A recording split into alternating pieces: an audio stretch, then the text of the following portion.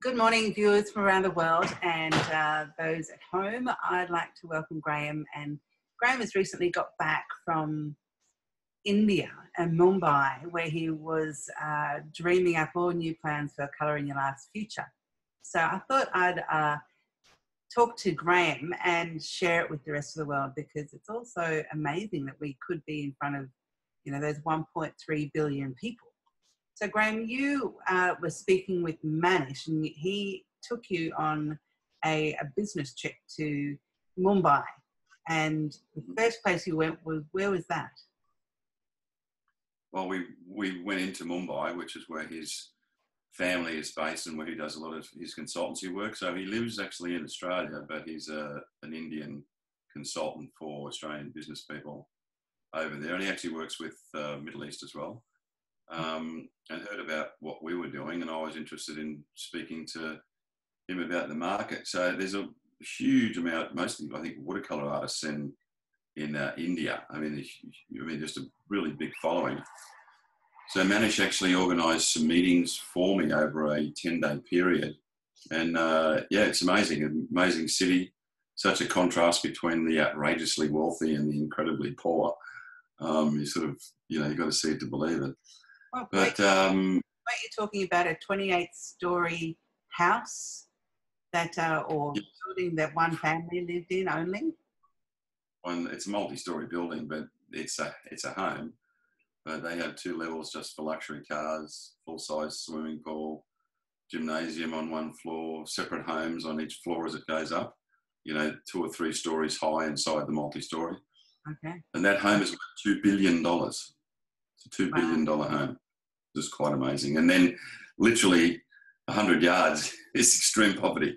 I mean, it's not as if it's in Beverly Hills where you've got a lot of them. It's just such a contrast. It really is. Yeah. You go. Sorry, no, you go. When I think of India, because when my hippie friends go to India, they just go to the places where all the poorest people live. So it wasn't kind of even in my world that there were lots and lots of multi-millionaires in India. So it's interesting that you sort of entered this whole new world and introduced this whole new world to me. Anyway, so you went to this fantastic art fair. Is that what you did? Well, what I did is I had meetings with a lot of the leading art people in Mumbai. Met a gentleman who we sort of became really good friends with in the end. He was a bit sort of standoffish at me at first, but a guy called Vijay Raut, and Vijay is the founder of the Bombay Art Society and actually designed the building itself. And he was a great guy. He actually did my portrait towards the end of the time that we were there, and he loved what we were doing. Actually wants to do a show with me at some stage at the Mumbai Art Society. And then we also spoke to the director of the Sir J.J.'s Academy of Arts in Mumbai, and that's the largest art academy in the country. And they have facilities based all over India. And he basically is sort of 2IC to the Arts and Culture Minister. So very high up, lovely gentleman, and also saw the benefits of what we were doing. He was actually talking about the potential of Colour in Your Life being able to document and film all of the 100 different tribes and their artistic formats as well that are scattered right across India, the very isolated tribes that still exist there. So I just thought that was a fantastic idea, to be able to get into these really isolated places and then see how they do their art forms and then capture that for perpetuity, which would be great. Yeah, but at the moment, we're just starting to put together the potential for the pilot. And the pilot will enable us to hopefully work with famous artists. And some of the artists over there, I was a bit blown away. Artists that are my age that have been painting for 40 years and have got a good reputation can get anywhere from $1 to $5 million a painting. Cool. That's how big the market actually is. Wow. Just bizarre. But then again, there are literally more billionaires there than just about anywhere else in the world these days. So they can afford to do stuff like that. It's really quite mind-boggling. So we're going to be looking towards potentially getting one of these top artists to be filmed, and then putting a bit of a longer show together. Instead of 24 minutes, it'll be 28 minutes, and then showcasing the historical areas, whether the Red Fort, the Taj Mahal, all of these things that make up India, and turning it into a situation where it can also be potentially used by Indian tourism and Australian tourism to promote India through the arts, and then be able to showcase what Colour in Your Life can potentially do. And then we'll be looking for sponsors and financiers to back the series as it develops over there. But the market's really quite amazing. And I had a number of fans that had travelled like quite long distances to see me. And it was funny because they watch us on, we're not on TV there yet, but they watch us on YouTube. And it was great. I mean, Nitin Singh, who's a fantastic young guy, got a great following himself over there. And some other young ladies that were big fans of the show came along as well. And some other people that sort of said, oh my God, Graeme, I can't believe you're here, which was a bit funny. But all around had a great time, great response. And as I said, I'll be meeting with Manish hopefully in the next week to discuss the potential of getting the crew over there towards the end of the year. It's no point next month because it's the monsoons and it's summer and it rains continuously for 4 months. So we just simply couldn't do it. So December, January are the best months over there because the winter time and it's still hot, but no weather. And the sun's out and we can do what we need to do. So that's what we're planning on anyway. Oh, that's interesting. Okay, great. And wasn't there another woman that you were speaking with? I've forgotten her name. Yeah, Janya. Yeah. And Janya's a businesswoman over there, very successful businesswoman that does consultancy, but she looks for venture capital money.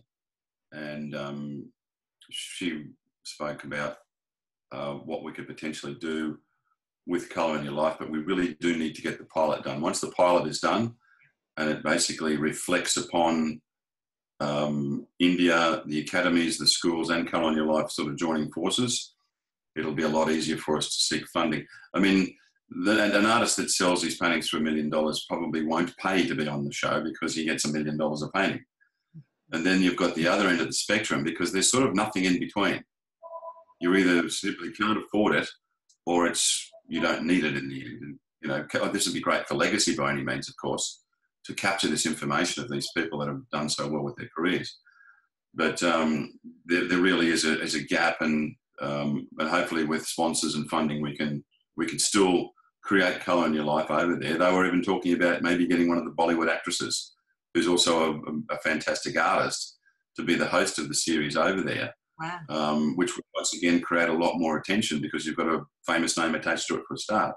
Yes. So lots of stuff that's in the mill that we have to put together, and hopefully by the end of the year we'll be heading back to Mumbai.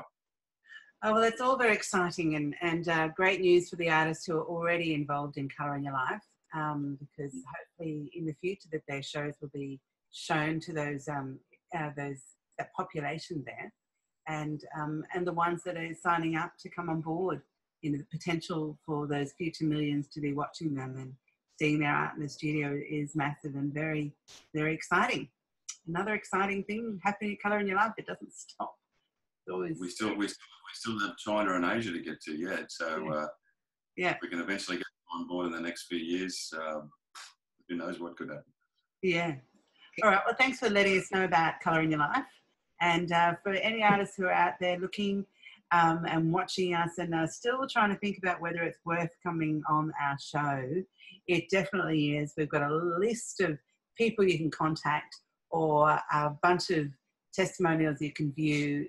And recently we beat a record, a little personal Colour in Your Life record, where we received 12,000 YouTube views in 1 week. We're not quite sure why one YouTube has more views than the other. When we're working a lot behind the scenes, and Jenny, one of our production people, is definitely doing a lot of algorithms and stuff behind the scenes, but still trying to work out that final mysterious factor, the X factor. But we're thrilled that many people are watching Colour in Your Life in 1 week. And recent show is also getting great numbers too. So we'll see what happens by Friday. If that beats the 12,000, then, you know, who knows? What did you say the other day? Soon we'll be getting 100,000 views in 1 week. Yeah, I mean, it's climbing rapidly and exponentially. I mean, why the numbers go up, they do. I mean, we're still not quite sure, but once we get to a certain level, YouTube management steps in, and we're very, very close to that level. And then literally it will start to increase quite rapidly, I would say, because they want then to build the system with you, because of the advertising dollars that they can attach to it as well. So, and I can already see some of the art groups that have known about us over the years are attaching commercials and ads to our pages now. You can actually see that starting to happen. So they're obviously well aware of what we've done, and they want to be part of the growth as well. So, you know, come along. It's, in the end, if you're not there, you simply just miss out. But I don't think there's anything else like this in the world. So, all right, Graeme, it's nice to see you again, and we'll say bye for now. Thank you, Nat. Bye now.